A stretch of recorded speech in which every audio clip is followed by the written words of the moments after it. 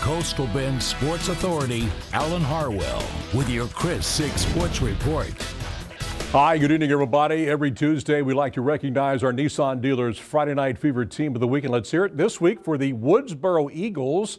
It's been a record-breaking season for them. This is your Friday Night Fever Team of the Week, brought to you by your local Nissan dealers. Nissan, innovation that excites. The small town of Woodsboro, population just over 1,400, is the home of some big-time football. The Eagles have been tearing it up this year. They are undefeated and won their second consecutive district championship. First time they've accomplished that.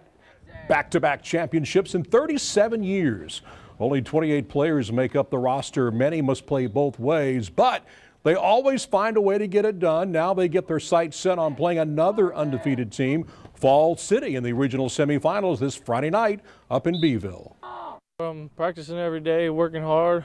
Our coach is pushing us, and just doing what we got to do to prepare for the game. Yeah, we worked hard this offseason, and senior class, we've always said we want to be the first team to go undefeated in Woodsboro, so that's what we've been working for. Well, you know, this is something you always strive for. You know, it's always tough, whether it's injuries, lucky bounces, whatever it is. You know, we've been lucky with those so far this year, and you know, of course, you're always striving for it, but it's very difficult to do. But like I said, we've had a little luck along with some great players and great coaching staff, and you know, just everything's kind of just been put together, and we're looking forward to Friday night and continuing it.